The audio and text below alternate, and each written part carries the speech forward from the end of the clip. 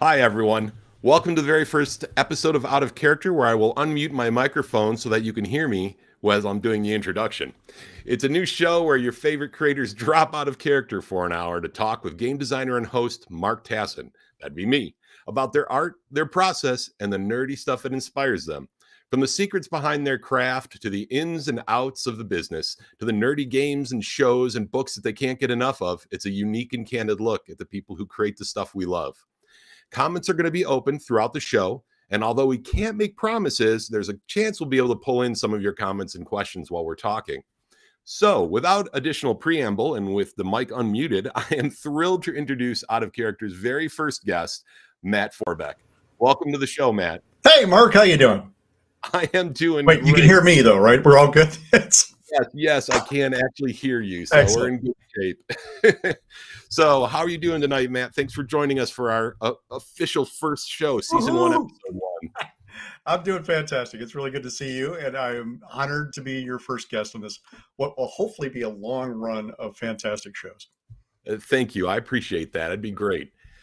So, Matt, I know who you are, and probably a lot of people know who you are, but I want to just take a minute to let you just tell folks a little bit about yourself, about who you are, what you create, and just give them a little bit of background for those who may not know you by name, but may know what you've been making. Sure. I should go over to my shelf here and grab all the books off and whatever, but my name is Matt Forbeck. If you want to know more about me, go to forbeck.com, Forbeck.com.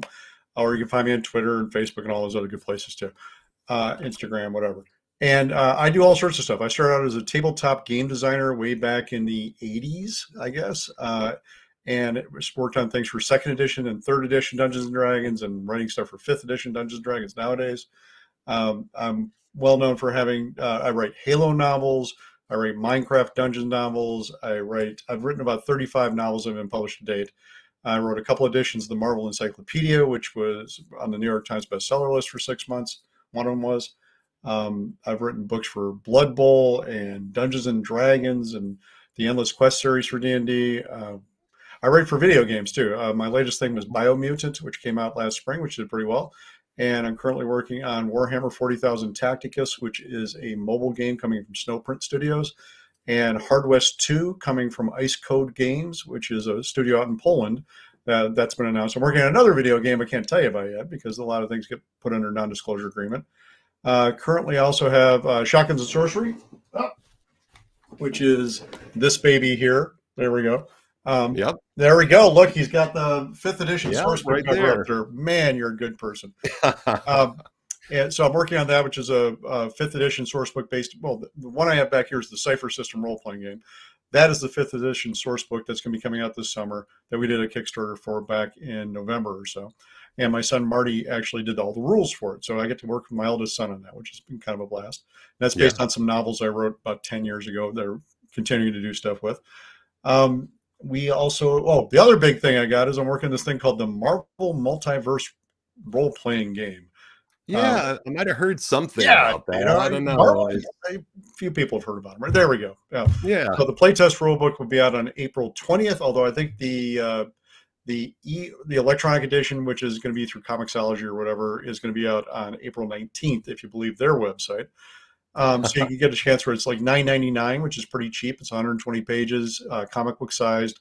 It's not the whole game. That's the reason it's a playtest rulebook, but the whole game will be coming out in 2023 as a massive 300-some page, 8.5 by 11 hardcover with crammed full of amazing Marvel artwork. So, and I've been working on that for a couple years now, on and off. So it's been really exciting to finally get that out into people's hands and let them see it.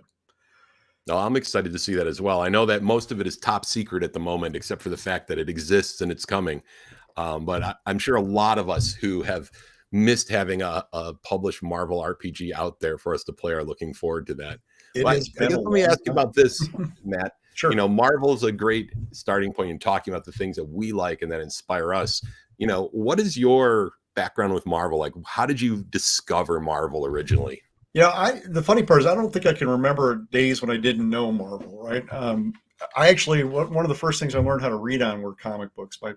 My parents got me the Spidey comics, which were teamed up with the Electric Company, right? Right. Came on after Sesame Street when I was a kid.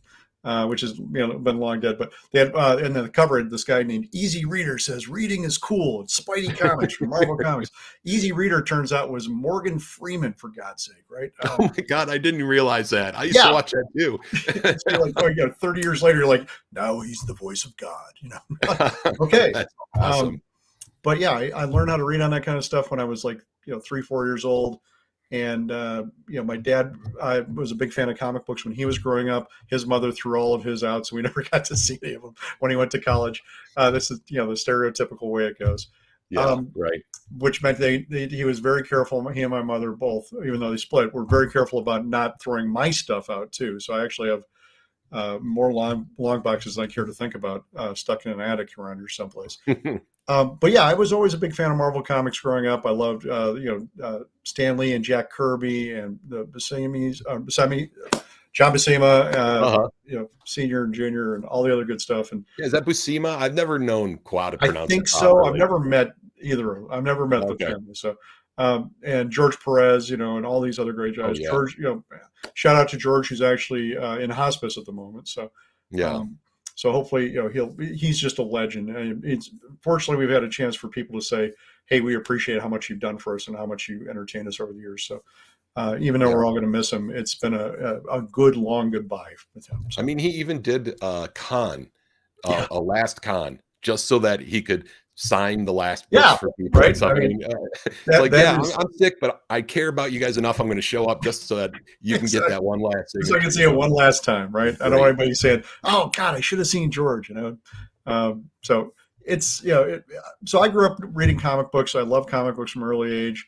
When I was when I used to run a company called Pinnacle Entertainment Group, we did a game called Brave New World, which was a dystopian superheroes game that I created. Yeah. And before that, actually, I worked on the Wildstorms collectible card game with Jim Lee and Drew Bittner, who was one of the editors over at Wildstorm, which was Jim's division of Image Comics. So I've been involved in superhero games for a long time. In fact, one of the first role-playing games I played after I started playing Dungeons and Dragons, of course, I started playing both villains and vigilantes and champions. And then the first big role-playing game book I ever wrote was by myself was Western Hero, which came out for the Champions rule system, the Hero rule system that powers Champions. That was back in like 91 or 92 or something like that. And Monty Cook was actually my editor on that book, believe it or not. So you go back, Monty was one of the guys behind third edition, and actually the guy who wrote the Cipher system that we used for the Cipher system role-playing game for Shotguns Sorcery. So it all comes around. But yeah, and that's kind of what I was saying to you about at the beginning, is that I assume that pretty much anyone watching this today has probably read or played or watched something that you've worked on, whether they know it or not, right? Because at some point it probably crossed in front of them. That's always the funny part, because unless you're really paying attention, especially in games, right? In a novel, your name's right on the cover, right? But if you're not paying attention to the games, for a long time, the games, some games still don't even have the creators' names inside the rule book, much less on the front of the box, right? If you go to like Hasbro or Mattel, some of the bigger companies, they don't put the creators' names on it. So, or they use a house name, right? So it's not quite the same thing. So it's been quite a revolution over the years to have people figure that out. But still, it's like my wife watches television and films with me, does not care about the names of the actors, directors, anything like that, right? I'm a fan. I'm like, oh, I know what he was. I'm connecting it all together and creating this crazy multiverse in my head. But not everybody ever cares about that, right? And that's okay. I mean, I write for lots and lots of different corners of fandom, right? So, like you say, chances are pretty good you've run across my name in something, but, hopefully you'll go back and check out your bookshelf at some point and say, I had somebody just say that they thought Western Hero had one of the best section titles ever, which was How to Ride Your Horse Off a Cliff into Water. Which, honestly, you've got to have that, right? I mean, that's a given. Oh yeah, I love doing that. There was like how to run across the top of a train, how to slide a bad guy down the bar, all sorts of crazy stuff. So. Look, if you're going to play a Western game and you don't cover those rules, then you're not really doing a Western game, right? I think that's absolutely true, right? Man, the research for that was fun because it was back before the internet. So basically, I just sat around watching Western movies for weeks on end. It was terrifying. Someone did say they want to know, how do you think you came to be known as the most negligent parent in gaming? It must have been hard. I think this person might have an agenda because their last Yeah. name happens to be Who the is this? same I as can't see yours. the name. So I have to, it's probably one of my kids. That's what I I'm think guessing. that might be the Yeah, case. Yeah, yeah. an M Forbeck. I don't know. Oh, Might that ring would a be my bell. son, Martin, who I just said, hey, thanks, Marty, who actually wrote the rules for the Shotguns Sorcery 5th edition thing. How did I get to know? I think it's because of my kid's efforts to paint me with a very broad brush. So Okay, that makes sense. Yeah, I can see that. Well, as far as like working on something like Marvel goes, I think one of the toughest things, especially these days when there's with the internet giving such sort of a focus on these projects, you know, how do you work with an IP like that? I mean, you have an IP that is like absolutely beloved and that everyone's got their opinions on. And, what sort of, how do you do that? How do you wake up in well, the morning and go, all right, I can do this and not be like frozen solid with fear over this? ask me in 3 weeks, right when it comes out, or 2 weeks. I guess two Once weeks it from goes today out. is when the ebook comes out, and then tomorrow is when or 2 weeks from tomorrow is when the print book comes out. Ask me then how the reaction goes. Yeah. But one of the things though is I built up a pretty thick skin over the years to criticism. If somebody wants to tell me I suck, like get in the back of the line. There's plenty of other people in front of you, including my children apparently. So I'm not so worried about that. They get first crack, okay? And my wife gets first crack, but the kids right after her. So yeah, I've written other stuff for Marvel before. I wrote 2 editions of Marvel Encyclopedia. I wrote an Avengers source book for DK Publishing, Mhm. Avengers Encyclopedia. I wrote a Captain America book. I actually wrote a game or created a game called Marvel Heroes Battle Dice for Playmates Toys, which did the Teenage Mutant Ninja Turtles and Star Trek and all those other things. And that actually, that had a television commercial. It was in Walmart and Toys R Us and Target and all that. And I'm like, okay, I think I can handle doing a role playing game. It's going to be okay. Right. Nowadays, people have a lot more access to you. But I mean, even when Brave New World came out, I had conventions where people would just kind of buttonhole me and say, "Let me tell you how your game sucks and why." And Oh no. So, like 99% of the people are just like, hey, I loved it. It was great. It was fun. And then you get the guy who's just like, not only did I hate it, but I need to give you the entire diatribe in person. So, I've been waiting for this moment. so if you can put up with the guy doing that, you can put up with the rest of the stuff. It's fine. Yeah, I definitely, especially in person, no less. No, I So was impressed. I'm like, God, you've got some cojones, son. I salute your courage, sir. This is excellent. I've never seen such a staggering lack of tact. That's impressive. So let me ask, what do you think is someone who really took a cherished IP and did right by it? Like not necessarily they did the perfect version for you, but they picked it up and they worked with it and you went like, yeah, they get it. I love what they did with it. Well, I mean, the classic answer, because everybody who ever does anything in comic books, you're basically doing fan fiction based on what the original characters did, Yeah. creators did, right? So the classic version is, well, you got to look at The Dark Knight by Frank Miller, right? Yeah. And Watchmen by Alan Moore and Dave Gibbons. But of course, that's really based upon his Rift characters, Neil Charlton characters, way back in the day. But I think The Dark Knight is when you say, wow, you can really tell any kind of stories you really want to with these different kinds of characters. You don't need to be beholden to anything in particular. In games, there's all sorts of great stuff out there. I think Eric Lang does a lot of great adaptations for different things. There's Bloodborne card games and the Marvel stuff that he's done. I actually think the last edition of the Marvel role-playing game was pretty damn good. I was one of the people who worked on it, but that was really Cam Banks's thing.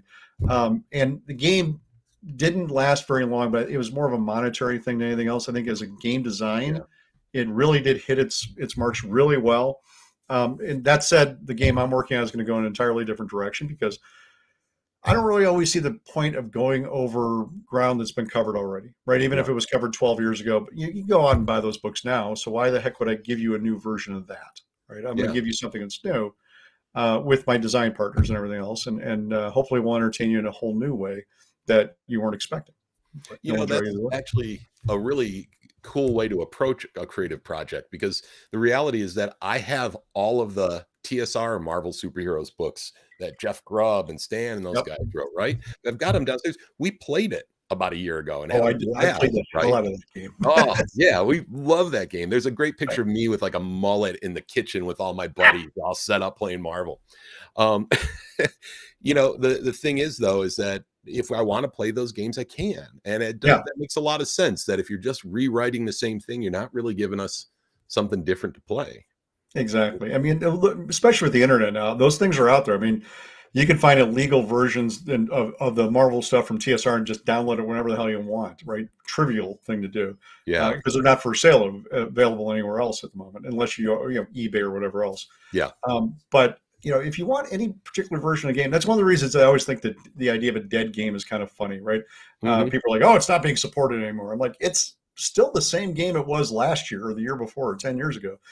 Just because it doesn't have new products coming out for it doesn't mean it's been ripped out of the face of the planet and you can't do anything with it, right? It means that you might have a harder time finding new players, or there not going to be as much excitement about it. But if you love it, keep playing it. You know, just do whatever Hmm. the heck you want with it. Yeah, it's true. I think part of that comes from the fact that there's two aspects to the hobby when it comes to role-playing games. There's the aspect of playing the games, and there's the aspect of collecting the games. Yep, And if it's not making new stuff, you like, I have more books than I will ever know what to do with or read through because I for like to sure. collect them. But that's a different thing, right? Don't you think? It is. And I mean, one of the things about role playing games too, and especially like the Marvel game, I know there's going to be a lot of people out there who are never going to play the game who are going to buy it because they want to be able to see the characters they love statted out as, you know, like, let's see how Captain America's strength works versus Spider-Man or the Hulk or whatever, right? They're going to Yeah, be excited about that kind of stuff. So you're going to have a certain number of people, anytime you produce any kind of a role playing that are don't even intend to play it or never going to play it. Some right. people are just going to put it on a shelf. Honestly, your money all spends the same, so it's okay. But yeah, because we love the game, we want to encourage people to play it because we want to share it with you, right? We want other people to Right. enjoy it at the level we're doing. So we try to make the best game we can. But when you're writing it, you also have to remember that, you know, a lot of people who play the game are never going to read the book because they're just going to be taught by their game master or the narrator, as we call it in the Marvel game. You know, the Yeah. game master is going to sit down and say, this is how you play. This is the character. You can explain it to you. And you may never crack open a rule book in your entire time you play it, right? Um, Hmm. Whereas the game master, or whoever it is, has to actually sit down and read the book and understand it. Now that's changed a bit. Now you can actually learn games without actually even doing that. You can go and watch Critical Role and you learn how to play D&D, or there's lots of how to play videos out there. Yeah. So even if you've never read anything, you can still play things, which is kind of phenomenal. But you know, when you're writing this stuff, you're writing for the reader, the person that's going to instruct other people how to do this and how to make it happen.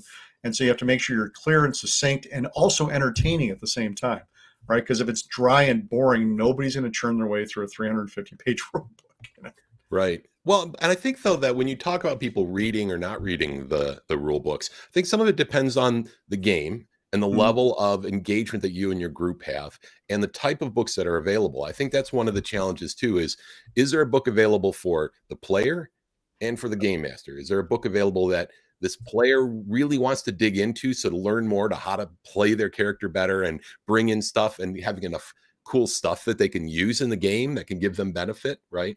Right. And Yeah. sometimes that's just not there. And so as a result, you end up with players who are just like, yeah, just tell me what to do. I'm Yeah, good. exactly.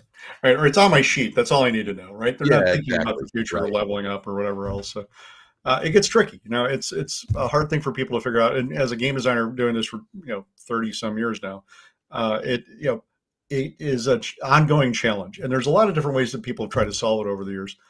Honestly, I'd kind of given up on doing role playing games like this a few years ago. I would write chapters Mhm. of different things. I wrote a chapter of Tales from the Flood, for instance, and bunches of other stuff. Just people would ask me to chip in things here and there.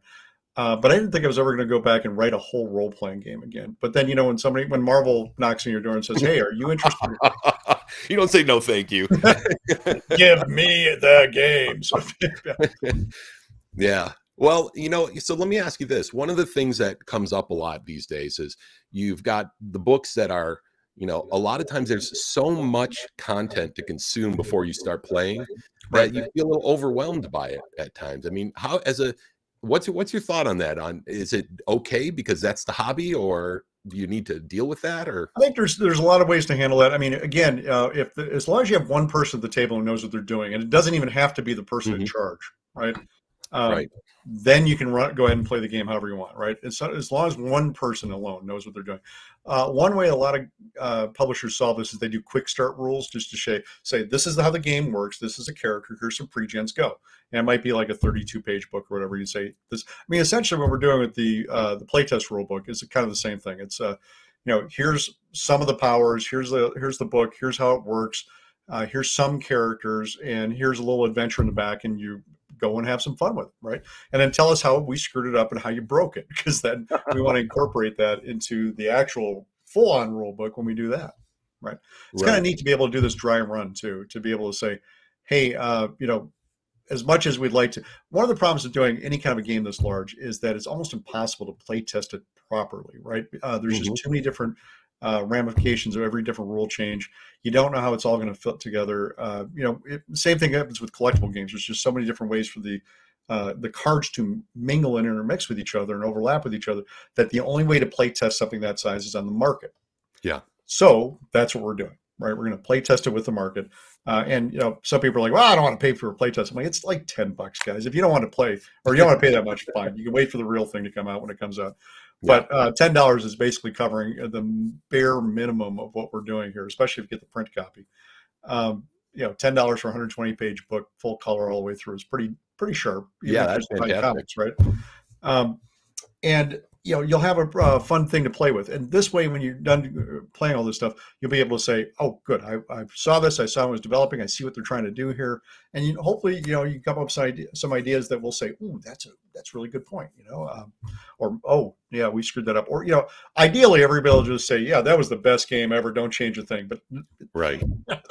that's a fool's paradise. Well, part of this, though, I think some of it falls back on this whole idea of balance. And I'm going to stand on my soapbox a little bit and just say that I think balance is overrated. Oh, God. Right? I think it's way overrated. And I think that games don't have to be completely balanced, and they can be really broken and really fun at the same time, right? That's not what makes a game fun, is how perfectly all the rules fit together, which is why for me, when you say, well, it's a playtest version, I'm like, I don't care. I mean, I'm sure I'm going to have a blast. In fact, you'll probably fix some things that I'll be really sad about, that I'm like, oh, I know it was broken, but it was cool. We loved it, right? Broken in a good way, right? Yeah, exactly, right?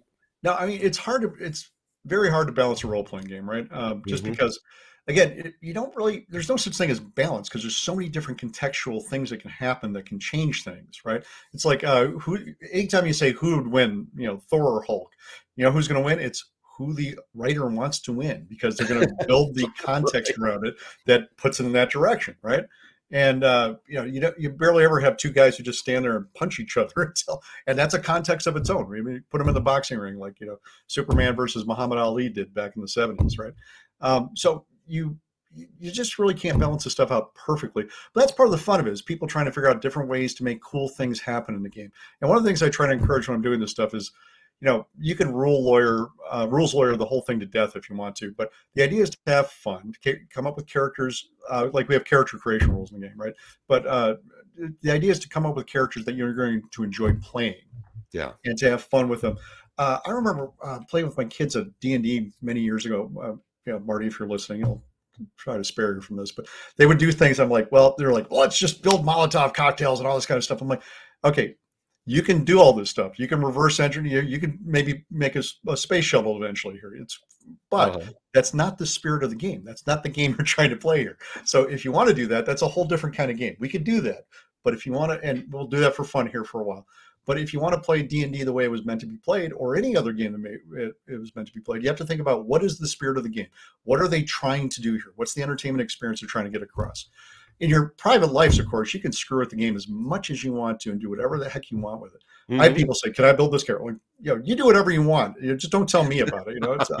I can't officially have anything to do with that, but build whatever the heck you want with whatever rule system you want, and have fun with it. As long as you're having fun, you're not doing it wrong, right? Yeah, I agree. And I think that, a good example is, if you look at Spider-Man, and everyone just reads through the Spider-Man stories, they love them. And yet there's an issue of Spider-Man, I forget which number it is. It might have actually been when he was in Avengers at one point, being a guest star. He's fighting Firelord, a Herald of Galactus, and he basically beats him. And I'm like, okay. And then next week, 4 thugs knock him out in an alley, right? Exactly. I mean, the reality is that it's all about the adventure, the story you're telling. And I feel like at the end of the day, those are the games that, for me, in terms of a role-playing experience, where the role part, ROLE part of it is important, is, do you walk away with a story that you're still telling 20 years later, Right, right. And Can you step away from the table and say, "Man, the coolest thing just happened. I got to go tell everybody." You know, exactly right. that's why it's great. And that's actually, I think, one of the reasons actual play does pretty well, because you can actually lean over people's shoulder and say, "Wait, this might be actually cool." So, Yeah. that's just been an amazing renovation or revolution, really, going on in the industry for the last 5-6 years now. So it's been kind Have of you fun done to watch. actual play ever? Matt, I don't know if you have. I have done, I've done some charity streams, right? Okay. For like Jasper's Game Day, which is a teen suicide prevention thing that a charity that basically runs Dungeons and Dragons games online. So I've done a few of those. I've never run anything online like that. Maybe at some point in my life I will, but it's like many other things. It just has to get on the schedule with everything else I have to do. Right? So, There's so much to do. yeah. Yes. And so many, and I mean that in a positive way, not Oh yeah. we've all got work to do, but which we do. But the reality is that there's so much content out there these days. In fact, this is something I wanted to ask you about. There's Sure. so much content, everything from movies to TV shows to comics to online comics to everything you can imagine. You come out with something like Shotguns and Sorcery, which is really cool. Right. And, how do you need to get a big audience? You don't can you need get an a audience? massive I audience. mean, You want a big audience, because the bigger the audience, the more money you make, the more you can do with this, etc. right. The Right. more you can do. Right. Yeah. And a lot. If you're getting into the gaming industry, or actually in any kind of entertainment for the money, you're probably doing it for the wrong reasons, right? Yeah. There's because like a lot of businesses and a lot of entertainment, especially, there's a very tiny amount of people at the top who are making boatloads of money. Everybody else is kind of like, well, the vast majority of them are struggling of not making anything, and they wash out and go off and do something else because they realize they can't do it. At least make money at it. They can do it. You can keep doing it as a hobby for as long as you like, right? But when you have to actually start putting up money for things, that's when you have to start making hard decisions. Yeah. So I'm not all that worried about it. I try to create things. I put things out there that are mine, they're original creations. And if they strike fire, then great. We chase them as long as we can. If they don't, then I'll move on to the next thing. I'm not one of these people who's like J.R.R. Tolkien, who had an entire one world in his mind, but he built out every little thing where you could figure out like the color of the teacups in the Hobbit's cabinet or whatever, right? Yeah. I'm not that obsessive compulsive, essentially. So, but yeah, I'm more like, this is a cool thing, and I chase the shiny thing, and I'm like, oh no, this is a cool thing, and I chase that shiny thing. And I would, again, at one point in my life, I said, I'm done doing tie-in stuff. I'm not going to do that, and I'm going to do original stuff. And then I think it was Halo that brought me back in, right? Yeah. Ed Schlesinger over at Pocket Books wrote me because I had written a Guild Wars novel for him a few years before that, and it's funny because I saw the notice go out that they had gotten the license for Halo, and I was right. I wrote him and said, Ed, you told me if I did this book for you, there might be more in the future. This is the future. And he writes me back and says, Matt, I was literally writing this email to you right now saying, are you interested? And I'm like, good man. But that was something like I played Halo with my kids. I got to visit the Bungie studios back when they were in Chicago before Microsoft bought them, and saw an early demo of Halo like a year or two before it came out. Oh, wow. Because I was interviewing with them for another gig, working on one of their other games. And Bob Settles over there showed me how the game worked. I was like, holy cow. So when the Xbox came out, I'm like, take my money, give me the game, I play. And I've been a big fan of Halo ever since. So when I saw that, I'm like, okay, I'm going back into tie-in stuff. And it's a good problem to have when people ask you to work on things that you care about. Right? Yeah. Now, do you have any hope of seeing any of your creations show up in the Halo series that's coming out? Who knows, right? I'll tell you, one of the things I do, though, when I'm working on tie-in novels, and I think people, they sometimes have this question, like, well, do you put all your best ideas into the tie-in stuff? Why don't you save those for your original things? I'm like, I don't actually think of it that way, because I don't put original ideas into the tie-in stuff. I don't come up and say, this is the best thing. What I do is I read the tie-in stuff, I play the tie-in stuff, I play whatever the original stuff is, and then I riff off that with new ideas, right? Yeah. So the stuff that I'm writing for Halo is not something I would ever write for myself, right? The stuff I'm writing for Minecraft Dungeons or whatever else I'm working on is not something I would ever write for myself. So I don't feel like I'm losing out by putting my heart into these things as much as I possibly can. Because I can reserve those things. I've already got those, but those ideas are tailored to these other things I've come up with, rather than being tailored to Halo or whatever, right? So it's not really as much of an issue as people think. A lot of aspiring writers are like, but I want to save my best ideas. Save them. Come up with a Halo idea. Come up with a Spider-Man idea. Come up with an Avengers idea. But if you have a greatest Avengers idea, are you really going to save that for something else you're working on? That seems kind of strange, because if it's tailor-made for the Avengers, it's probably not tailor-made for whatever you're coming up with on your own. Well, and that kind of brings up a point that I think that when I've seen people successfully work within another IP, within a shared world, it's because they haven't tried to completely break the mold. They've tried to say, what is it about this IP that has made it so popular and so loved?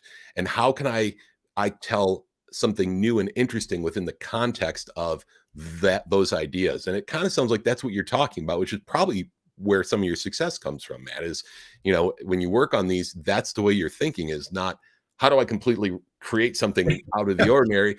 Instead, you're like, how do I take Halo stuff and make it just another really cool Halo story? Right. I mean, I think some people come in and are like, well, I'm going to break this and do it the right way. I'm like, well, if you're digging that way, you probably don't care enough about what it originally was anyway. Right. Yeah. You're caring about your own vision, which is great. But then you should go and do your own vision on your own thing. Right. Don't bring your vision into something else. I mean, you come up with what your take on that thing would be. Right. You don't try to force something that's not a natural fit to what it is. And I think it's healthy for you too, because then, like a lot of times you're working on stuff, it just doesn't get produced. Novels get canceled, games get canceled. Half the video games I've worked on in my life have been canceled, right? And that's pretty much the standard thing. I have a lot of friends in the gaming and video game industry who have worked on games for, a decade, different games. Nothing they've worked on has ever been produced. They've gotten paychecks, they've gotten benefits, they've got a good job, whatever else. But, you don't get into this stuff again exclusively for the money. Obviously, you want to make enough to live on, but you get out there because you want to have this stuff and you want to share it with the world. So it kind of crushes you a little bit inside when these things don't happen. But you just have to kind of take that as like, some of these things are not going to happen. Some of them will. And you don't have control over that. Yeah. Well, and it's funny when you were talking about coming up with your own thing or understanding your characters. I do just want to give a shout out to one of my all-time folks who I think are like an expert at this, is John Byrne. I figure of all people, John Byrne, when he picks up a story and tells it, he tells a Wolverine story and you're like going, that's Wolverine. He tells a Vision story and it's Vision. He tells a Human Torch from the Golden Age or Silver Age story and it's the right Human Torch, right? I just feel like that takes a real talent and work and effort and understanding to do that. Yeah, Mark Waid is another guy who does that kind of stuff, right? Yeah. He takes those original things like we did with Kingdom Come or The Flash or whatever, and just Mark's. I'm pretty knowledgeable about comic books. I would not even want to get in a trivia contest with Mark. He would wipe the floor with everybody. Right. Well, and I think this goes back to Frank Miller, which we talked about earlier in The Dark Knight, is that even though those characters were very different in a lot of ways from what people were used to seeing, you still read it and thought, yeah, that's Batman. Yeah, Superman. Exactly. It's something's different about it, but it's capturing that essence. It's just like magic to me. I feel like that's probably one of the most fun things about working on an IP is that belongs to someone else and that people know, is how do you capture the things that make people love it so much? Yeah, I worked on a game called Monster Rancher. I worked on a Monster Rancher collectible card game, which was based upon a TV show and a PlayStation 1 game that came out from Japan back in the 90s. And when I was asked to design the game, I'm like, I don't know anything about this, guys. And they're like, here. And they shoved like 26 VHS tapes at me back in the day. And I sat down and watched 13 hours of cartoons. And by the end of it, I loved it. I was like, oh, I get it. I understand why you love these characters and what the excitement's about. And what, the whole thing when you're trying to do this is you have to drill down to those core things that people care about and then see how you can translate those things into whatever medium you happen to be working in. Right. Take it from the original story or the original medium and then translate it into something that's yours. But that still resonates with people in the same way, if that makes sense, right? You want to be able to show those fans of that the respect they deserve. Honestly, if somebody's a fan of this thing and they step up and give you their money, they deserve to have your respect and to have you put all your heart into that and make it something that you'll hope they will love as well. Yeah, not just something that you're like, this is the latest version. We just slapped a logo on it. Yeah, well, when you were talking about that and about distilling it down, I almost wonder if that's something that doesn't make it into enough books, which is that distilled down information. Because what a lot of game masters want to do is they want to run a game, you know, in a role-playing game, like when they play Star Wars or Marvel or something, where they walk out and they're like, oh, you know what? I want this to feel like I'm in a comic book. I wonder if there's a way you can like write that for game masters. Well, we're going to find out, right? Yeah. No, it's tricky though. I mean, I've seen other people try to do stuff like a lot of times they'll do like if you're doing a superhero game, they'll do it like with comic book lettering, and they'll say, now we're talking about this in terms of panels and pages and scenes and whatever else. Or if you're talking about like something that's based on a movie, you'll say this is done in the 3-act structure, blah, blah, blah. But I mean, at that point, you're almost giving people like a college level course in how to make these things happen, right? And I'm not sure everybody wants to digest all that kind of stuff. Yeah. To be honest with you. They want something that's easy to digest and then to move on and have fun with it. And if you can pull that off, that's really where the magic happens, right? It's not easy to do. I wonder though if it could be something as simple as saying, you know, if you want to tell a Spider-Man story, at some point he's got to be worried about money. If he doesn't worry about money at some point in the story, then it's probably not going to feel like a Spider-Man story, because I'm reading like all the Marvel comics starting from the 1963 and moving forward, which I'll never finish. But I mean, that's pretty much a theme through every single comic. And I'm wondering if there are things like that we could share as writers and designers, whether it's a D&D game or whether it's Alien by Free League or something, to say like, you got to have this in it. And if you do, it'll feel right. You know, yeah, I think that you do see something. If you're talking about like the Alien game, the Free League game is fantastic with the stress dice, right? It's like, I can push things, but then it's going to come back to haunt me later, right? It's an amazing mechanic, and it works really well for that property. I think with Spider-Man, it's not just the poverty that gets you. It's really about the sense of responsibility that leads him to that, right? He's too busy caring about his neighborhood because he's the friendly neighborhood Spider-Man. He's too busy caring about the things that are going on around him and trying to help to worry about money, right? Yeah. But then, you know, you get Dan Slott comes in and does the Superior Spider-Man, where suddenly Dr. Octopus is part of Spider-Man, or takes over his brain, and then he's like, you know what, you can do a lot of good with money, and then wow, that's a whole other take on it, you know. But it actually was very true to the original character. But the neat thing about it is to actually be able to dive into that. Peter would never dive into that, so you have to have somebody who's basically Spider-Man-ish to dive into that and show you how it would be otherwise, right? And that's kind of neat to be able to pull that off. And you're totally right. I mean, talking about Spider-Man, it's always because, you know, even when he was on salary for J. Jonah Jameson, every week he's worried about losing his salary because he's like, going, I'm supposed to go take the pictures down at the science show, but there's a robbery over here. I'll just hit the robbery real quick and then I'll still make it back. And then he doesn't and gets yelled at and loses money. And yeah, but you know, that's a universal thing. I think we can all identify with struggling between the things we want to do or we feel that we should do, and, you know, supporting our families and all this kind of stuff, right? Or, you know, is it more important to make money? Is that going to be a long-term kind of a thing, or is it more important to do the things that are important to you at the moment? And that's that kind of a struggle. That the horns of that dilemma is something that almost everybody can identify with, I think. So I'm going to change gears a little bit away from the design and talk a little bit about the business, because one thing that I wanted to talk about is that people always ask, because we all love this so much, like, I want to do this too. And I think one of the first things that you pointed out is that you shouldn't go try to do this to make money, because most people don't. And it's not a bad thing, right? I don't think that's a bad thing, but I think it's an honest thing that most people don't make a living doing this. A lot of people who are very well known have day jobs, right? Yeah. People don't even realize they do. Most writers, game designers, it's a part-time profession, right? And the dream, of course, is to make it a full-time profession for a lot of people. I mean, for some people, it's not. It's like, no, I've got a fantastic day job. I just like doing this stuff on the side, which is a great place to be, right? If you're making plenty of bank doing this stuff, that allows you to have the time to concentrate on your hobbies and do some professional stuff with them, some writing, creation. That's great, right? I've been a full-time professional since I got out of college, just because I knew that I wasn't going to be disciplined enough to do that stuff in my spare time. So the only way for me to actually do it was to dive in and, you know, give it a whole hog. So, so it is tricky though. I mean, but you know, it's not like games or writing is a special thing. Any kind of art, any kind of creative effort is the same problem, right? It's not a problem so much as just a fact of life. You know, I often say, you know, if you start out, it's like if you want to be the top rock and roll player in the world, right? You start out with a guitar. Maybe your parents get you a little toy guitar. You play that. If you're good at it, you play. You get a real one. Then you might get an amp. Then you might start playing with other people. Then you might form a band. Then you might actually get a gig. Then you might actually get to tour, have actual several dates. But it's like a pyramid that goes tighter and tighter as you get toward the top. Then you get a recording contract, and then you actually have an album that makes money. Then you actually, get your second album. I mean, it's really tiny at the top compared to the base that you start with, right? And it's the same for every creative endeavor. I mean, whether it's, painting or poetry or, well, poetry's even harder, or game design or even video games, right? There's a lot of video game designers out there who are really trying to make it happen at the indie level. And the chances of any of them actually being the next big hit are pretty small. But every now and then it happens, right? But you can't make that... Your business plan shouldn't be, I'm going to be the next J.K. Rowling or Stephen King or whoever else, right? That's not a plan. You it's can't make that plan. It's like my business plan is to win the lottery.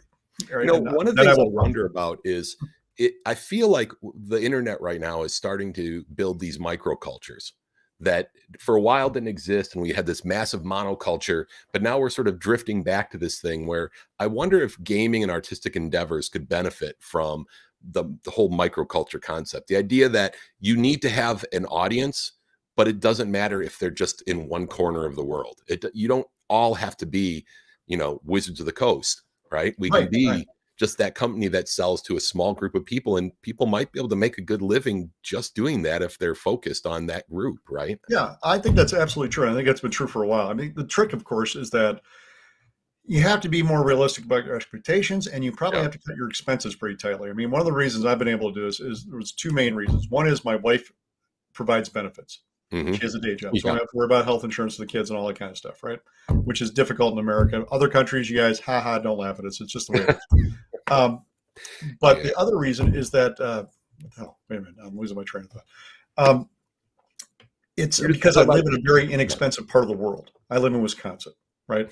So I can do this kind of stuff in Wisconsin or in Michigan or Virginia, the different places I live. Mm-hmm. If I was living in New York City and had to pay rent and an apartment in Manhattan, the chances of being able to pull this off were pretty much zero. Right. But, if I can make a certain amount of money, the amount of money I can live in Wisconsin, if I had that kind of money in New York, I'd be out on the street. And if I had the kind of money I needed to live in New York, I could live like a king in Wisconsin. Right. So, so I think that's part of it too, is, level your expectations to where you want to be and what you want to do. But, it's not going to all be, red carpet premieres and all that kind of stuff. If you're lucky, you get to do these occasionally. I've been to a red carpet premiere or two. It's a lot of fun. Right. Yeah. But, you can't really bet on that happening. There's a song from a musical called Something's Rotten. And it's about Shakespeare. And there's a song called Hard to Be the Bard. And I encourage everyone to listen to it, because about halfway through, he starts talking about the arts and the reality of it, and the difference between how much he likes being a writer, but how much he hates writing. And because it's really hard to do the writing part, right? And so it's really funny, because it is a thing a lot of people experience, is that there's a difference between the experience of being that writer, an experience of being a person in the industry, and actually doing the work. Right? Because at the end of the day, I think that's part of it. Though people, they get dazzled by the top performers in whatever the hell they're doing, whatever field they're in, and they're like, "That's what I want. I want the glitz, the glamour, the money, whatever else." Yeah. But honestly, if you don't enjoy the work, you're probably not going to get the glitz and the glamour and everything else. No. You're just building yourself up to suffer. Yeah. Right. Yeah. I mean, one of the secrets for me, and one of the reasons I've been able to do this for so long, is I actually enjoy doing this. I mean, I like doing the work. If I didn't like doing the work, this would be excruciating. Right? Yeah. And that doesn't mean I don't have days where I'm like, oh, I got to do this. I got to, gun my way through it and force myself to the keyboard and all that. Used to be people would say, how do you keep discipline? I'm like, well, I tack my mortgage above my monitor over here, and it keeps me on task, right? Because I got to pay my bills. That's, again, one of the reasons I threw myself in the deep end, was because I knew that if I had that kind of motivation, I would do it, and I actually do enjoy it. And the other thing is, if I look at that and say, well, I could stop doing this, but now I got to go work for somebody else and do stuff I don't like. That seems awful. They asked Piers Anthony once, they said, how do you get inspired? He goes, so you can get writing. He goes, I don't. He said, I just get writing. He said, when I Yeah, worked with the exactly. shipyards, I didn't have to get inspired to work. They just Exactly. wanted me there doing my job, right? Same thing Yeah. with writing and any sort of craft like this is that the work is work. And if it's not that you don't like it, it's just that sometimes you got to just push forward and do it, right? Yeah. And get it done. Honestly, anytime you have to do something, whether it's, reading a book for school or whatever else, kind of sucks the fun out of it, right? Yeah. You have to learn other ways to entertain yourself to make it exciting and make it enjoyable for yourself. I mean, when I'm writing, I actually enjoy the process of putting words on a page and moving them around and making them go in the right order and watching the characters surprise me and all that kind of stuff. That's fun to me. It's really exciting. And, sometimes it's hard to get into that flow state where everything just moves and it's all feels natural. But when it happens, it's magical. So, I Yeah. work to try to get to that point whenever I can. You just can't, if you're, some people want to have written, they don't want to write, Yeah. right? If you want to be a writer, you should enjoy writing. That's really the best thing for you. Yeah. And it doesn't even have to be enjoy getting published, which is fun, but you have to enjoy the writing in the first place, even if it Right. never goes anywhere. And Yeah. yeah, I agree. And I think though that one thing that I do see though, Matt, and I sort of wondering what your thoughts on this is people talk about you've got to love it. Well, because people love it, a lot of times they'll do stuff without getting paid or without Oh, getting yeah, paid yeah, enough yeah. for it. And I think that even for someone who's new to the business, I think that's a mistake. Do you think that's true? I think it's true. Although, I mean, you can see when you're young and enthusiastic and you don't know the business, you're like, I'll do anything. I'm having fun. Great. But, and for your first few times through, that makes sense, right? Like Yeah. when I was starting, I'm like, oh, yeah, I'll write an adventure. I'll do this, whatever. It'll be fun, right? But eventually you have to start saying, well, these people are exploiting me for my labor. Yeah. Yeah. My rule of thumb is if somebody's making money off something, I should be making money off it too. Yep. Right? Whether that's a royalty or payment up front or whatever else. If I'm writing an adventure that's going to be run at a convention that nobody's ever making money off except, whatever, I'm okay with that. I think that's okay. That's fun, right? Yeah. Yep. But if I'm writing something that gets published and somebody is charging money for that, then I should get a piece of that. Absolutely. That's the line that I have as well. And I have that line for me as a publisher, right? Oh, If I'm going to make money off it, everyone contributing is going to get compensated in some fashion, right? They're yeah, going to be exactly. compensated for the work that they're doing in a way that's a fair market wage for the effort that they're putting in, because that's just not right. Otherwise, my business plan is other people's sweat, right? All right, And you're where basically it's exploiting other people. You're taking their time, which is money, and you're leveraging that for yourself. You're not giving them their share of it. And it's like, for instance, if you're paying on royalties, for instance, as opposed to exclusively as opposed to payment up front, you're Yeah. basically taking out a loan on that person's work, right?